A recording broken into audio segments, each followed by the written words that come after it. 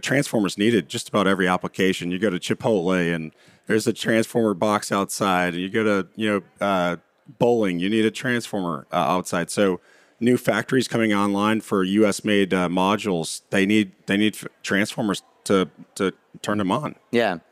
What was something that early on stood out to you as a aha? I had no idea, despite all my years in the industry, that this is how this thing works. A lot of owners and developers, I had the opportunity to ask them, hey, what's your biggest pain point on projects? Almost instantaneously, all of them were the same answer of, hey, transformers are my biggest problem. Connections into transformers are my biggest problem. Okay. So it's not just the lead time; it's the actual technical quality. It's a technical solution. Yeah, and then you've got folks just not picking up the phone from a warranty customer care standpoint. Okay, so, after the fact. Yeah. So I had the opportunity to work with a lot of incredible people at Shoals, highly capable team. We stood up a customer care team there. We're going to do the same thing here at MGM and really take care of our customers. Fantastic. A thing that stands out to me for a company that has 5 decades of experience in building transformers is actually the tenure and loyalty of the existing team at MGM. What can you tell me about that? That was one of the things that I saw when I toured the facility. We've got winders in the factory that have been there for over 40 years. No way. So you walk down the hallway, you meet these people. There's folks with 9 years, 10 years, 19 years, 20-something years, 40-something. It's just incredible. What do you get for working 40 years at MGM? A great place to work. A great place to work. A good culture. Yeah, I mean. So you mentioned winder. What is that? What kind of job is that?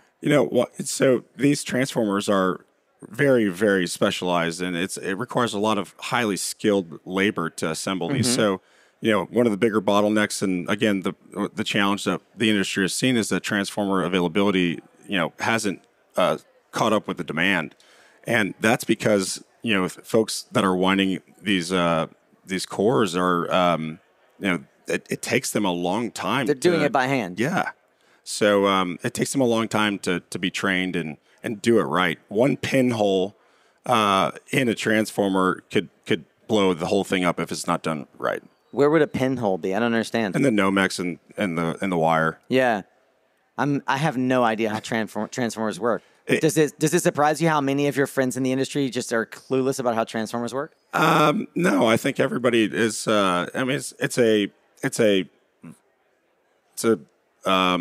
component that has no mechanical parts. It doesn't move. It's kind of a ghost component. Yeah, there's no real failure modes of transformers other than what I just mentioned. But it doesn't move. It's static. It's a pretty elegant design that we've been using for 100 years. So, can I ask you for some just help me with some technical jargon?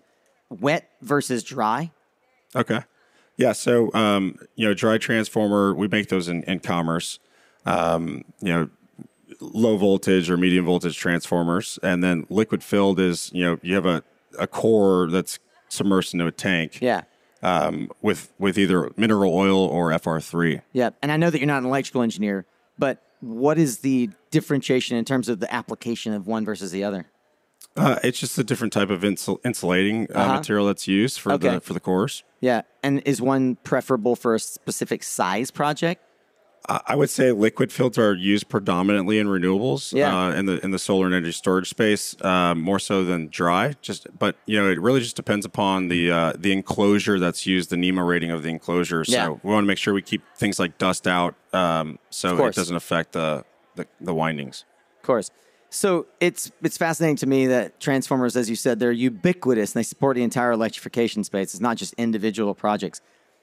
Are we seeing more capacity come online to support the growth of electrification? Notably, as you pointed out, the transformer is not something that's isolated as a bottleneck to just the solar industry. How do we remove that bottleneck? I mean, it's really reinvesting into the business, and that's something that MGM's been committed to doing over the last year is reinvesting into the business, growing capacity, and removing the bottleneck of just that supply constraint that is affecting projects. Yeah. Help me understand why the technology still exists today as it did, almost the same as it did 50 years ago. It goes back to what I said earlier, is that the design is already elegant. It hasn't really changed because it doesn't need to. There's no moving parts, no failure modes, as I mentioned earlier, and so if it's not broke, don't fix it. Right. There's a lot of things that are going on behind the scenes that maybe folks don't see. Efficiencies have gotten better over time. We have a highly skilled and quite large engineering team, a team of 20 led by our very own Dr. David Walker. He's the man, but he's been making Transformers for over 40 years. Wow. And so we're very fortunate to have Dr. David on our team, and he's a tremendous resource for us. How long does a Transformer last? I would say at least 30 years, but 30, empirically it's a little bit longer than that. Got it. So at least match the asset life of what we are currently warranting solar farms are, for sure. What's next for MGM then? We've been very fortunate to be accepted almost instantly. We've been kind of the Wizard of Oz behind the curtain for a long time, supporting many companies. But I think just reinvesting into the manufacturing, bringing Waco online next year is going to be fantastic for us, and we're just going to continue to grow our capacity and support customers and really take care of them. That's at the end of the day, that's what we need to do.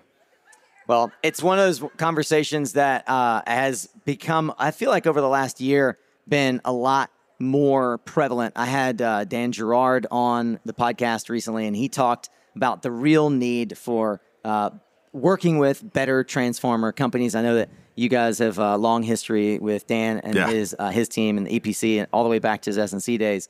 So it's good to see good teams coalescing around the hard problems, the ones that we really need to accelerate.